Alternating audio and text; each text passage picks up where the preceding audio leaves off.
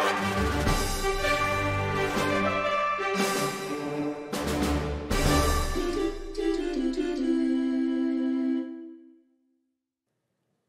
right, welcome back everybody. So in the last video we actually created parts 3 and 4. So I misspoke. So part 2 is the wheel. We skipped over that. So we'll come back and we'll get that right now. Anyway, without further ado, we're going to create the wheel part of this wheel assembly. That's kind of one of the main pieces. So I'm going to go to File. I'm going to go to New. We're going to do metric. We're going to go standard, millimeters, create. I'm going to start a 2D sketch.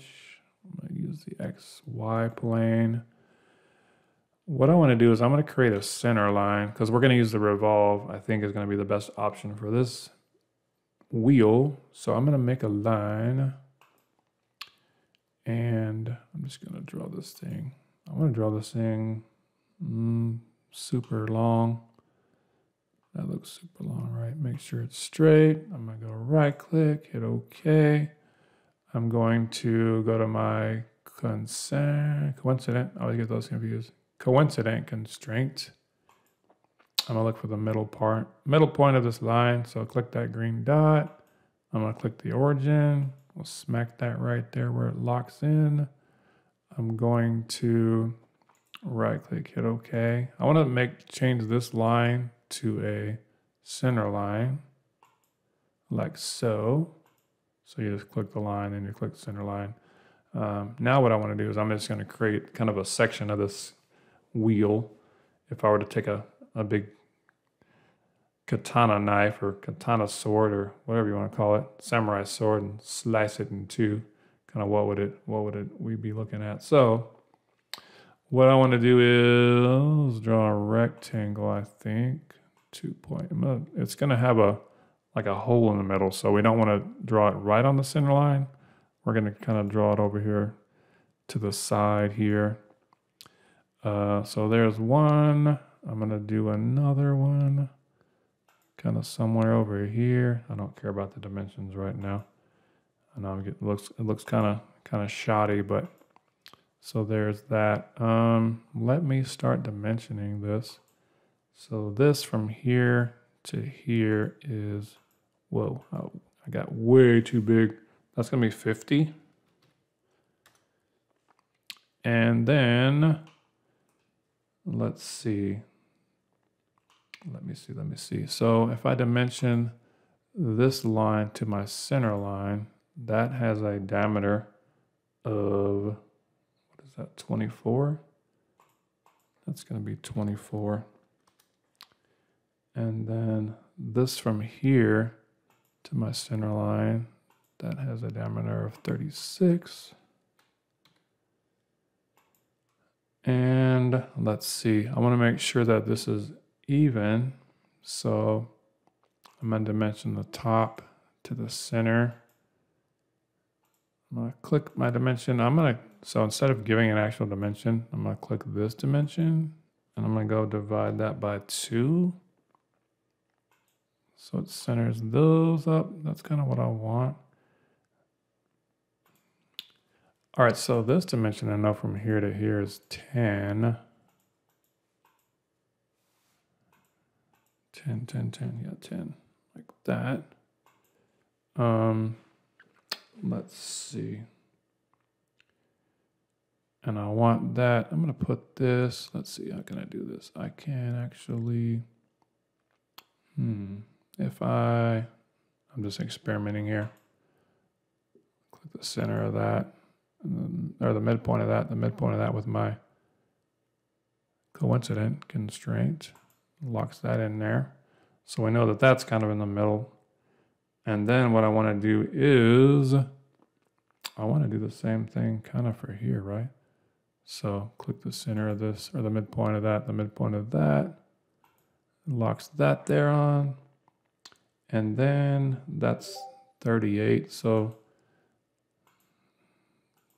this length here is 38. Right there. And I know that, what else do I know? I know that this is 3. Tells me is that 3 or 5? Yeah, that's 3. What else do I know? I know that this outside, oh yeah, this dimension from here to my center, that's 100. Like that. And then, so this line here is not straight down, it's kind of at an angle. So let me see, I can trim this.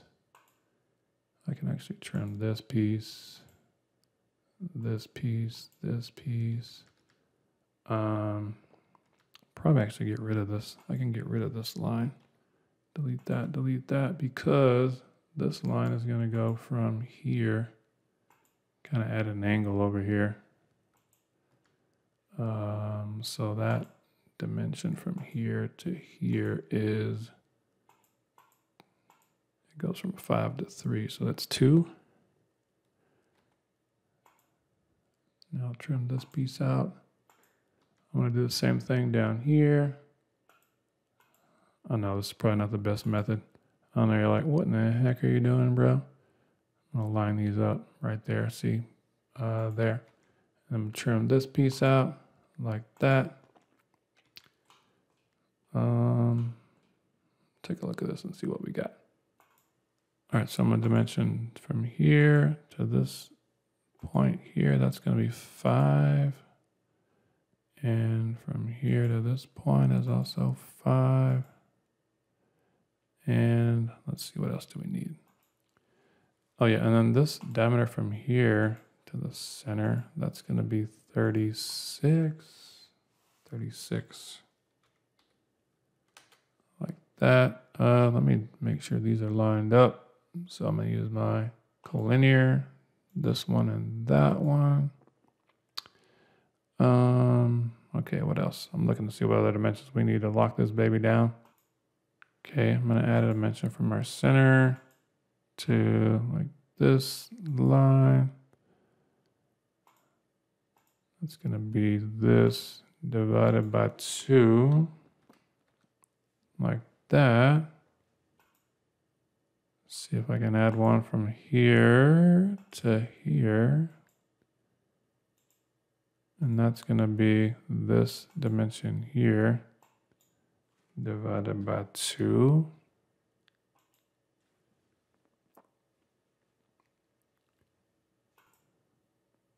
And let me add this one from here to here, maybe? I don't know. Nope. All right, so if you wanted to really it says 5 dimensions are needed for to constrain it. What we could do is sometimes you can cheat, go up to where you see this. It says automatic dimensions and constraints. It applies missing dimensions and constraints to selected sketch geometry. So you could click this. It tells us that we need 5. You could apply it. So we could do that. Hit done. So now we're fully constrained. I'm going to finish my sketch. I want to revolve this baby.